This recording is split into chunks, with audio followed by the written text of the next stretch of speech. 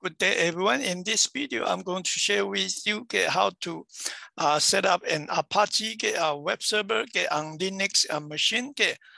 Here will be the link, and then I will put it under my video description section as well. And here will be the prerequisites. So assume that you have a Linux virtual machine set up already, which I've done it already. Then I'm going to focus on how to install the Apache web server. Okay, yeah. So I have logged into my Google Cloud account already. Then I'm going to click the hyperlink over here. Go to virtual machine instance. Okay, yeah, there you go. Okay, then you can see that I have the virtual machine setup. The first one will be my Debian9. Okay, Debian9. Okay, let me switch back to the instruction over here. Then step 2 is say that to connect to your Linux virtual machine, you can click the security shield option here. Okay, so I will do that. Okay, I will do that. Okay, so I will use the first option here. Okay, yeah. So we're going to create a kind of an additional window which will connect my browser to the remote cloud virtual machine, Linux machine. Okay, yeah. So please be patient. Okay, yeah. All right. Okay, so let me move this one here. Okay, so you can see that right now it is the command line interface. Okay. Then I can issue some basic Linux command, okay, such as ls, yeah, this command. All right, so that is step 2. Step 3. Over here, it said to update the available packages to install the Apache 2. Maybe you want to issue those commands. Okay, yeah. So let me click this one to copy it.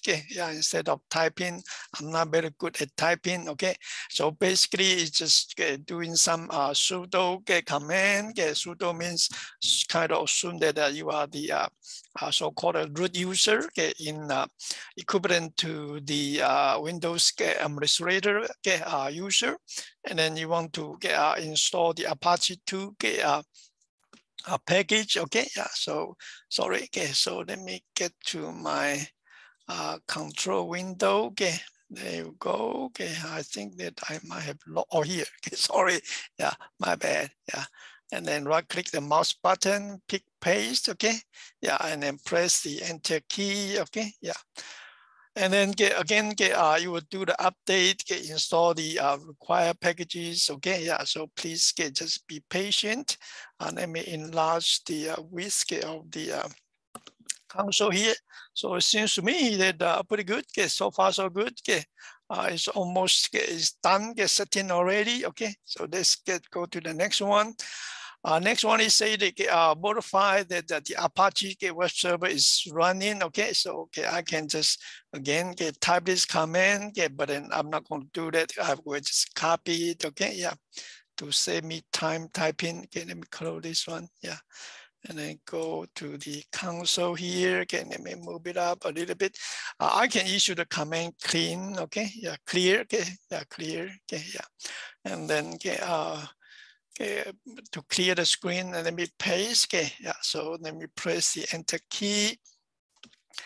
So it shows that the web server, Apache web server, is up and running. Okay, so far so good. Okay, yeah. All right. Okay, and then over here, it shows that I mean you can create a very basic web page. Okay, to test your connection. So actually, if you don't want to do this one, it is fine, okay? Yeah, but then how do you know that anyone in the world at any place can visit your web server? Then make sure that you copy this external IP, okay? So let me copy it and then fire up any browser, okay? Yeah, any browser is fine, okay? Yeah, any browser is fine. And then paste the external IP address over there, and then press the enter key. There we go. Okay, so it shows that your Apache version 2 web server, or sometimes we just call it Apache web server, is up and running. Okay, yeah. And then again, this will be the kind of the default setting. Okay, default setting. All right. Okay, so in case that if you want to replace this web page with your company's web page, what should you do? So from the information here, it says that then you might want to create a file called index.html, and then put it over the root var, and then subdirectory www, subdirectory HTML, put it over there. Okay, put it over there. Okay, so let me invoke my console again. Okay, so let me try to show it to you. Okay, yeah. So let me use the change directory command to change to root. There, right? And then now I can do an ls. Okay, yeah. Or pwd print current directory. So you can see that now I'm at the root, right? The very basic one, the root, okay, /. And let me clear the screen, and then I can use cd, root, var, and www, and then HTML, okay, and then do an ls, and do an ls. Then you can see that there is a file over there. Okay, actually, the content of this file, okay, is this one. Okay, is this one. Okay, yeah, and then I can again I can create a new one. Create a new one if you want to. Okay, yeah, but then to save time, to save time, yeah, let me just rename this one. Okay, yeah. So let me move index.html, the default, to and I might have to use sudo, okay, yeah, to rename it, to index org, sorry, index.html is index, index org.html, yeah. Let me move the screen here and press the enter key, do an ls, Then if I refresh the web page, then you can see that, I mean, the web page is gone. Okay, yeah, why? Because the default IP address without web page name, the Apache web server will try to locate a file with the name index.html. And since it's not there, that's why you see some kind of content like this. Okay, so let me go back to the description over here. Okay, yeah. All right. So again, you can manually type and create a web page with the name index.html. Okay, if you want to. Okay, yeah. But then to save time, I will just copy this command. Okay, and then switch back to my console window here, okay? And then let me reduce the font size a little bit, okay? Yeah, so you can see better. Yeah, let me paste the command, okay?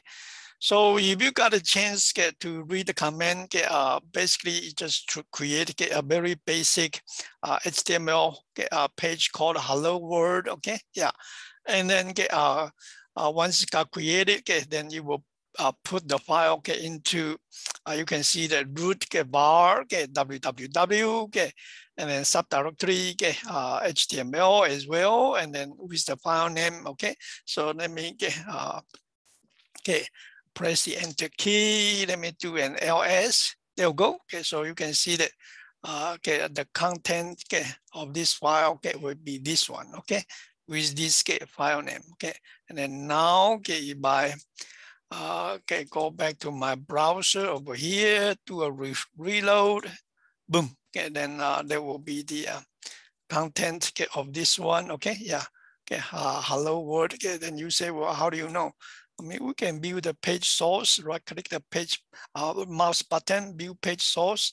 Okay, there you go. Okay, so it is exactly the same as the one got created over here. Okay, yeah. So I think that's it. If you want to change the content, you can use the sudo. I believe nano come with the, it should be the default text editor. Okay, and then let me try index.html. Okay, And then there you go. And then let me just add something to the content here under the H1 from link, yeah, from link, and Control X to save it, Y, save the same name, press Enter key, do a reload again, okay, yeah, on the browser, okay, yeah, do a reload on the browser, yeah, boom, yeah, so that's it, yeah, from min, so I think that that will be all, okay, yeah, I hope that this is useful to you, okay, yeah, let me stop the recording.